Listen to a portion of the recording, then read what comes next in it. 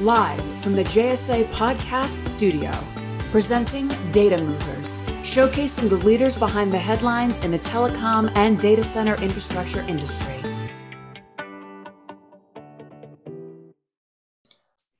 Hey everybody, welcome to Data Movers, our fabulous podcast series. I'm your host, Jaymie CEO and founder of JSA, along with my amazing co-host, Mr. Evan Christel, top B2B social media influencer. Hey, Evan. Hey, Jaymie, how are you? Really good, really good. It's an exciting mid-September time, huh? It is. And the Data Movers, it's always exciting because we sit down with the most influential men and women of today's leading telco and data center world, supporting the network infrastructure requirements of this new normal. So Jaymie, September, you know what time that is? I certainly do. My Apple Watch tells me so. It's time for California streaming by Apple. Yeah. So do you have your credit card ready? Because this is going to be a pretty big event. Apple Pay, you know it. So we're going to get new iPhones, obviously, all kinds of cool specs. And I'm most excited about the new MacBook Airs and Pros with the new M1 chip. That's going to be super exciting. You're all in on Apple, right? I mean, my everything. My watch, my phone, my computer. iPad, and typical Californian, but this is going to be a big one. We might see glasses. We saw Facebook launch their new video glasses today, and we're going to see a new Apple Watch, maybe with like a blood pressure monitor or other sensing. So interesting times, and we have a good guest because something needs to power all of this amazing technology, right? That's right. Let's get right to it. We have one of the true innovators in our data center industry. Today, we welcome Wes Swenson, CEO of Novva Data Centers. Hey, everybody. Welcome, Wes. So I was doing a little bit of research before this podcast, which is unusual. Usually I don't do any research. But in this case, looking at your bio, it's kind of unbelievable. I see Philips here. I see WordPerfect, Novell for you old folks like myself, SonicWall, BlackRock, WillTech, HireView, I mean, MStar, Canopy Ventures, on and on and on. Tell us about this amazing journey through the world of technology and how you got started with Novva. Well, it's a long story, but I'll keep it short. But basically, right out of high school, I've always had just a great affinity for tech, gadgets. Just in general, I love tech. And right out of high school, while going to college, I was working at NV Philips in semiconductor manufacturing. And this is long before it moved overseas. This is in the really old days when it was done here in the United States. And, that in itself was really kind of the beginning for me, that it created a foundation in manufacturing. Kanbans, just-in-time manufacturing, quality control, statistical process control. And I use all of those things today to build data centers. And through that, I then joined WordPerfect, which is, very old school word processing, desktop software that was acquired by Novell. And I went from WordPerfect into sales operations at Novell.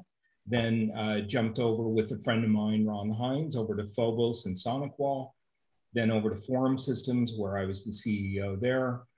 That was sold, went to Signal Peak and Canopy Ventures as an entrepreneur in residence. And at that time, was looking at 3 or 4 companies. And I've been through all of these software, desktop software, rack-mounted appliances.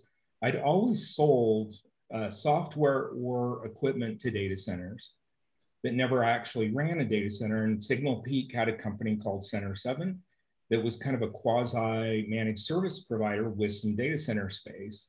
And I just had a really big affinity for it. And I have a pretty good aptitude for different markets. And I just loved the tangibility of data centers. And to be honest, I was pretty burnt out from enterprise software and security software. And not that I'm a cabinet maker or a craftsman, but data centers for me are that kind of physical side of technology.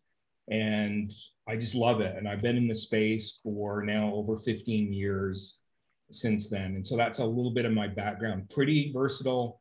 I've been through venture capital firms and I've been on both sides of it. So I have a pretty good idea of what investors need, clients need, and I'm always on the innovation side. I did not come from the real estate industry, so I'm not jaded. I don't really, I don't fear innovation. I actually embrace it and I like change. And I feel like this industry is actually really ripe for disruption.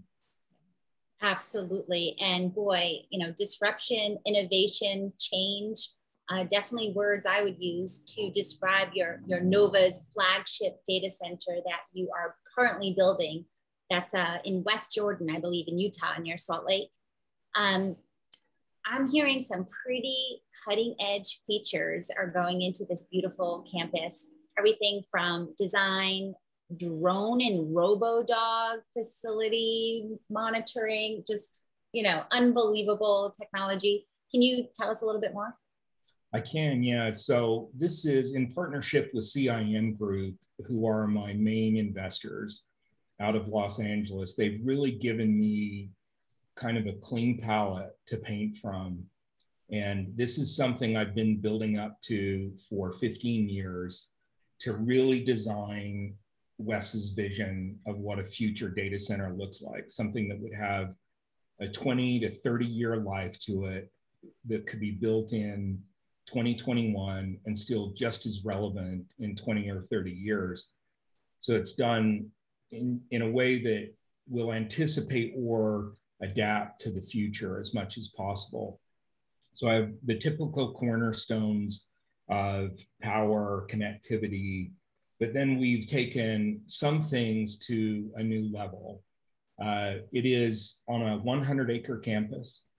We plan 1.5 million square feet, so it'll be the largest by far in Utah. And it's really designed as a data center campus versus just an individual building. And we've really anticipated, the future growth of compute. And I should probably say my view of the market is, when I got into data centers 15 years ago, I kind of felt like it was in a toddler stage. I mean, today the internet's about 30 years old as we know it. So it was about half as old when I got into this space. And I felt like it was in a toddler space. But today I consider it still quite infant.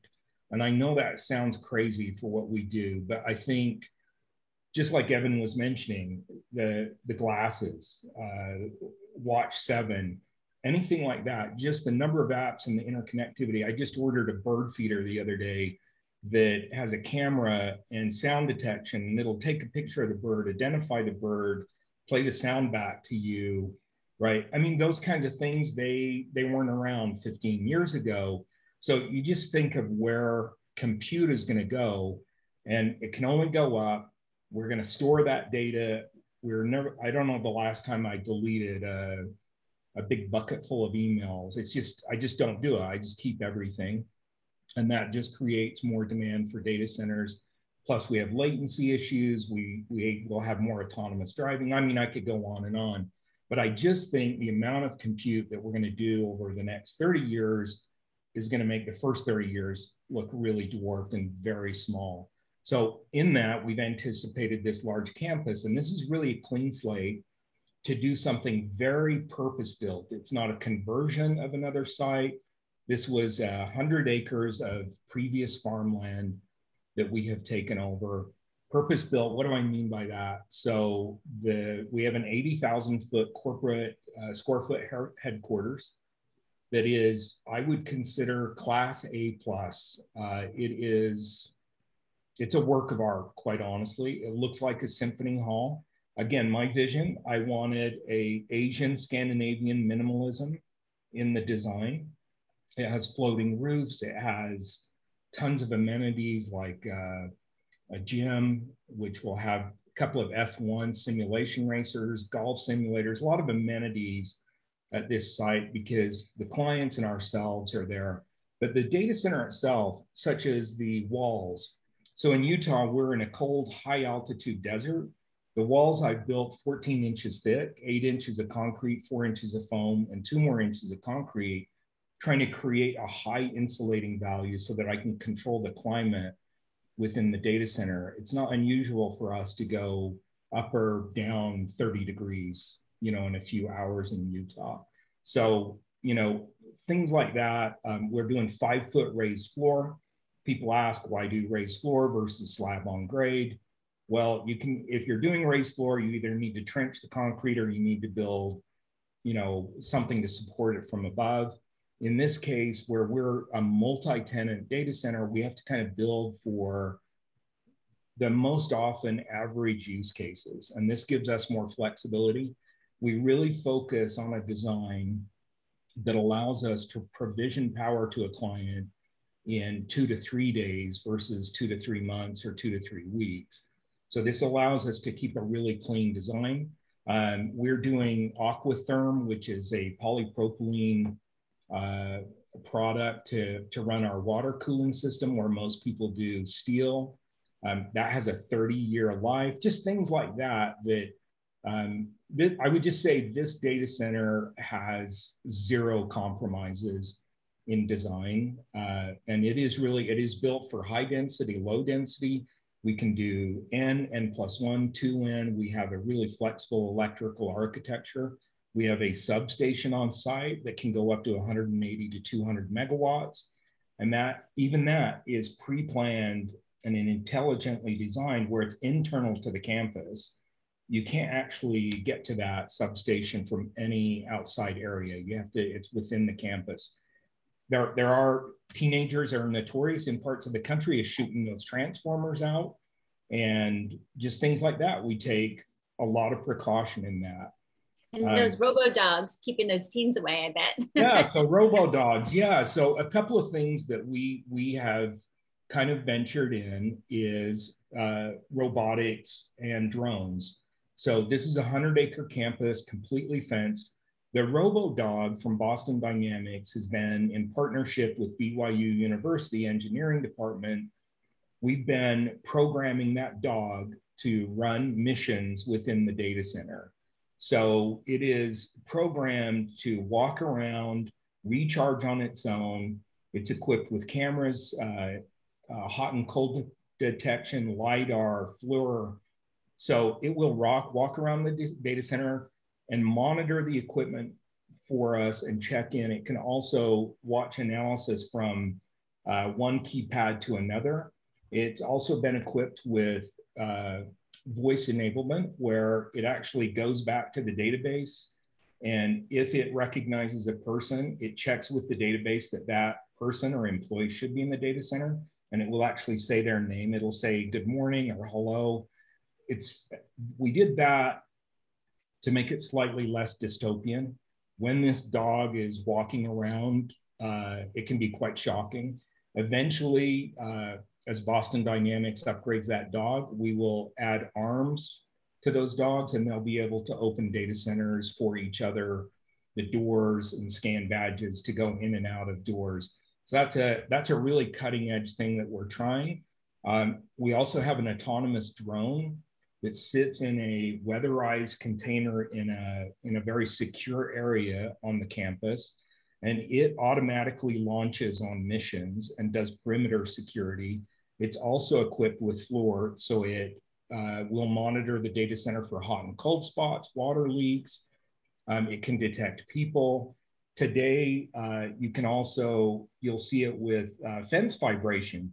If we get any vibration on a fence, on the sensor that's greater than the wind velocity, the drone automatically takes off, goes and investigates it. It can do infrared. It's really, really something. And it just comes back. This vestibule opens, it lands, and it recharges through its feet. So it's really stuff like that I couldn't have done 10 years ago, but it's a lot more approachable today. So those are just a few things that we're doing. Wow, amazing. Sounds like a tech geek's nirvana between the leading edge data center tech, the drones, the robo dogs, you know, the clean air, skiing in Utah. Man, sounds fabulous. So one of my favorite futurists, Daniel Burrus, talks about anticipatory leadership, or skating to where the puck is going to be, not where it is. Can you elaborate on the kind of industry trends that you have seen that you're looking to leverage to kind of shape your plan to build out your position as a leader at Novva's data center? Yeah, a couple of things. I mean, so in Utah, you know, because this is a high cold desert, so we're known for our powder snow. And that's because as the storms come across, right, the humidity drops over the range. When that snow drops, it's low humidity snow. Those same geographical aspects here play into how we have always approached data centers. So at Novva, we practice waterless cooling design. So we do not use any evaporative or water chilling systems to cool our data center. So it's all done through ambient air. You know, you were just talking about it, this nice, cool, cold air. We use that to cool our data centers. On days that it's too hot, we have a refrigerant system and a closed loop system that does not have any evaporation. So, you know, we are really big about sustainability. I would say it's one of our foremost issues. So waterless cooling design and also renewable energy. So all of our data centers will be on 100% renewable. We are trying to reduce our impact to the environment. So, you know, I can't stress that enough, that if what I believe is true on the amount of compute and how it'll grow, data centers will continue to be resource intensive. Whatever we can do to offset that, even our data center, when it was built with tilt-up concrete, we made sure that was coming from local vendors to keep our carbon footprint down versus precast. Things like that we're really conscious of. We try to use as many local providers as well as US manufacturers. The raised floor is US manufactured. Again, it's reduce that footprint as much as possible from an environmental impact. So we have anticipated that for years, that it's not just droughts and water shortages, but when you do water design, it's also the wastewater that you put off from the facility that has to be handled. And, you know, we would just rather avoid that. We would rather go through a bit more tech, maybe a little bit more expense on the front end to reduce any environmental impact. I'm in awe. You know, I was just on another podcast, Data Center Hawk, and we were talking about what is the future of data centers. And truly, I listed you. I said, you know, we need to use technology to help reduce our carbon footprint. You know, I'm a big fan of what you're doing here. It's so critical. And I also love that you're committed to U.S. manufacturing as well. And it just feels like it's such an important part of your DNA. Your commitment to Utah, your commitment to Western U.S. I want to talk about that, and also to America in general. Yeah, thank you. I mean, so in the West, we feel like there's still a real window of opportunity out here because we don't have the populous centers that they do in the East or Southeast. I guess my vision for it, and Evan touched on it, anticipating. So if compute grows like I think it will, how do we anticipate that? Well, my belief is that there will be some applications that require really low latency, right? So if it takes 300 milliseconds to blink, and we can move data at 10 to 20 milliseconds anywhere in the US, there will be applications that require it at even 1 to 5 millisecond speeds. So latency plays into it. But beyond just latency, if the amount of compute grows, people will be chasing lower total cost of operations in general. It will become a competitive advantage for most enterprises to reduce their cost of compute. If it grows exponentially, you've got to reduce that cost. The costs in the West, in general are lower. But the challenges in the West, like in Utah, Nevada, other places, is we have regulated utilities. We have a scarce resource in land. You'd think there's a lot of land, but around fiber intersections, it's not as plentiful as we think. In Salt Lake Valley, we live in a bowl, right? The Wasatch Bowl. And so land is kind of limited by the mountains here. So in some areas of the West, land is also scarce, but we think companies are going to have to chase lower total cost of operations over time. They're going to be less sensitive about, or what I should say is the old server huggers will become less sensitive about where the compute is located versus what it costs and its resiliency to disasters, sustainability. I think it will become a more holistic buy rather than the early evolution of data centers, which were really concentrated around large metro areas with population. It was the path of least resistance, but with the amount of compute growing, I think that's like the popularity of Phoenix, Hillsboro, Las Vegas, Salt Lake. And I consider the top 7 markets in the West to be Salt Lake, Las Vegas, Denver, Phoenix, Hillsboro, LA, and San Francisco, or the Bay Area. I consider those to be the top 7 Western markets, and those are all really big targets for us for expansion. Awesome. Well, Utah's a great state. Lots of reasons why people are moving there from around the country, and California, and packing up and moving to Utah. Just a gorgeous place to live. So what are some of your favorite things to do around the state in your spare time, free time? Well, I love to travel, but the nice part about Salt Lake is we're about maybe 5.5 hours to Las Vegas, about 4.5 hours to Yellowstone. Just the other day, I took my kids up to do some fossil digging up in Kemmerer, Wyoming, couple-hour drive. Oh, wow. Did you find anything? I did. Lots of, it's about a 50 million year old fossil bed, and lots of fish, cool. and turtle poop. Kind of cool. But I really, I love the outdoors. I think that is really kind of I would say the key aspect of living in Utah is outdoor recreation. You can go skiing, hiking, boating, ATVs. You can go to the Red Rock Desert in a few hours, down to Moab. We boast 5 national parks in the state. Right. Bryce, Zions, Arches, you name it. It is just, I would say that's right. To live here, that's kind of a cornerstone of living here. But I'm just a huge outdoors enthusiast. So you name it, I'll try it. But my big focus is generally cycling. And that would be mountain biking, fat biking in the winter, or road cycling. So that's my big passion. Gosh, I just love talking to you, Wes. You always open my mind. So this section that we're getting to, our rapid fire section, is going to be fun, I'm sure.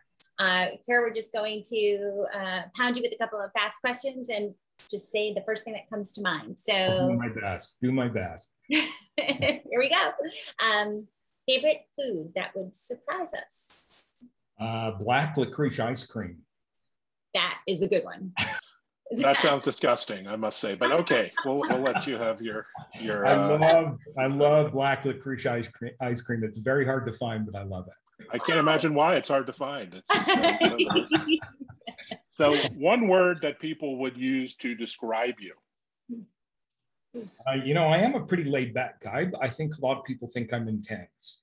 So I would say innovative. That's innovative. Yeah, innovative and determined, I would say, is probably another probably good descriptor. All good words.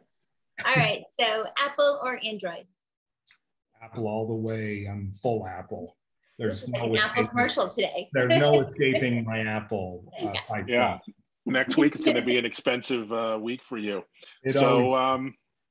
Looking at the first page on your iPhone, what's the app you use the most? Oh, I would say probably Instagram, but I have other than the typical stuff, email and stuff. But I'm a huge design nerd. So I follow a lot of architectural design forums, you know, from Minotti in Italy to architecture in Colorado. I'm a huge design fanatic and an art fanatic. You know, so I love modern art, classical art. So I'm a huge museum buff. So that's probably my guilty pleasure and what I use the most beyond the typical business apps.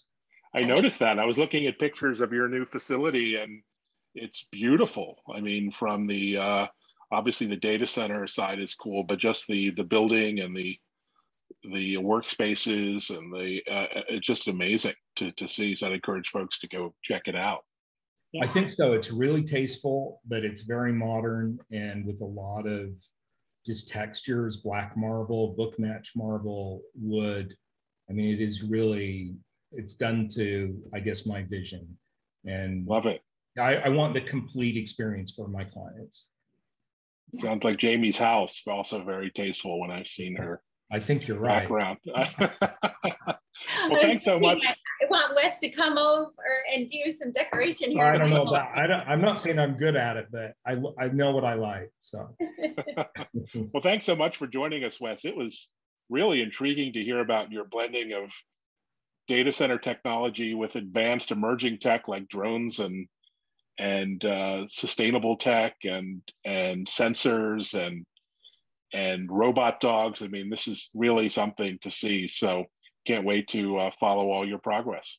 Great, thank you. I appreciate it. Really setting data center campus construction up to become an art form. So we are so excited. Can't wait for the open house. Thank you so much, Wes. We appreciate you. And viewers, listeners, if you enjoyed today's Data Movers podcast as much as I did, be sure to check out jsa.net/podcasts for our upcoming Data Movers episodes. Every Wednesday morning, we drop another podcast. And give us some ratings and reviews. We would love that. So we need a few more ratings and reviews, and then follow us on Twitter at jscotto and Evan Kirstel. And as always, guys, stay safe and happy networking. Awesome. Thank you.